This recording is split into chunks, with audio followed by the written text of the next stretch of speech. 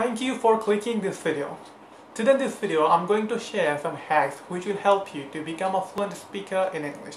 And I'm pretty much sure that after watching this video, you must like this video because this video is going to be very helpful for English learners, especially who want to be a fluent English speaker.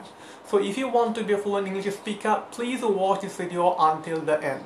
I hope it will be very helpful for you. And today in this video, I'm going to share some fillers.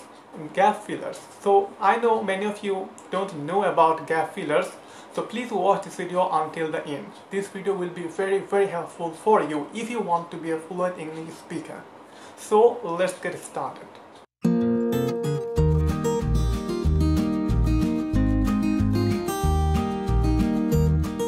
So when we want to speak, sometimes we need some pause or some time for thinking. Like when we want to speak, when some other people ask question, we need some time to think about the answer. Or when we are talking, we are discussing about anything, we need some pause. So when we remain silent, our fluency breaks.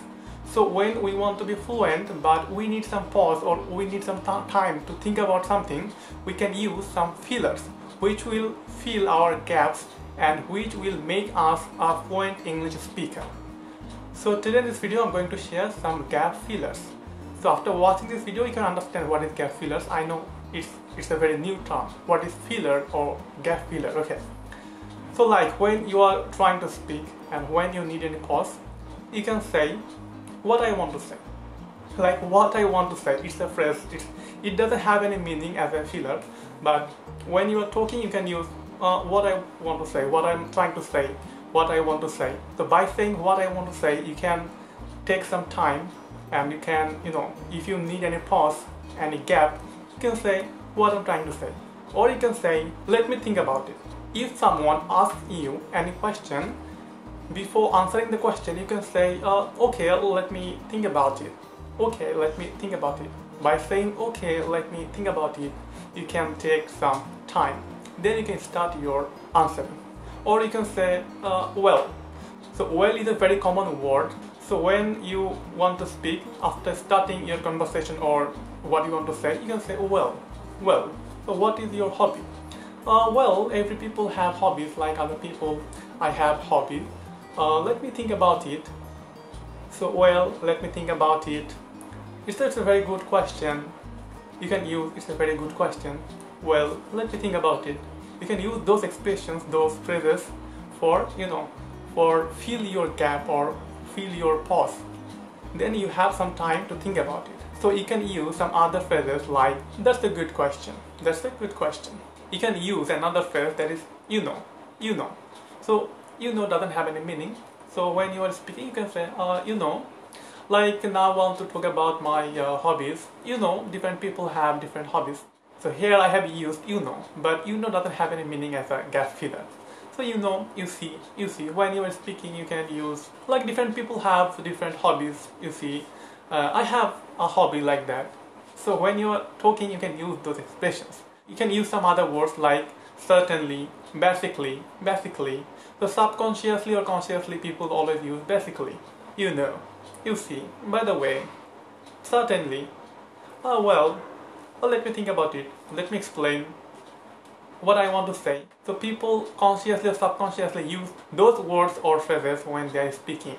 And those words or those phrases will make you fluent. Because if you use those words when you need any pause, then you don't remain silent. So it will make you a very fluent speaker in English. And if you watch my videos, I use those words frequently when I give presentation in front of camera. And I want to share another expression which you can use when you are requested to come in front of people and give any presentation or any speech or discuss about anything. So when you are requested to come in front of people, then you can say, start your presentation or start your speech by saying, thank you very much for giving me the opportunity to say something. Thank you very much for giving me the opportunity to say something.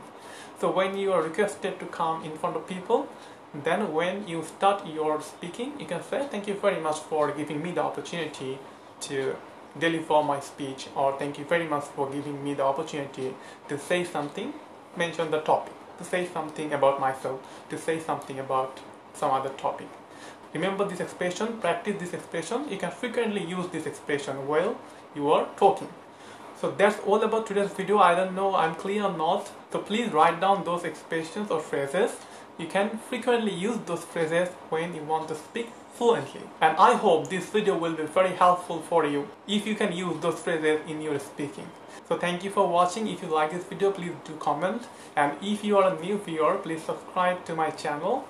Actually, I don't need many viewers or subscribers, but I want to reach those people who really want to improve their English speaking skill, because I'm doing some kind of research and making this type of videos. So that's why I want to reach people who need this type of video, because I want to help other people. Actually, I don't have a very big setup. Actually, I'm recording my videos by smartphone, but I'm trying to make videos and I want to help other people who really want to learn this language, English language. Because I can feel the pain, what type of pain you have if you can't speak properly in English, but if you think that you need English for your career, because you need English because you want to go abroad, you need a good job, you want to grow in your career, you need English but you can't speak properly. So I know your pain. So that's why I have created this channel. So please help me to reach people, because I want to help people. So thank you for watching. This is Asif signing out until we meet again.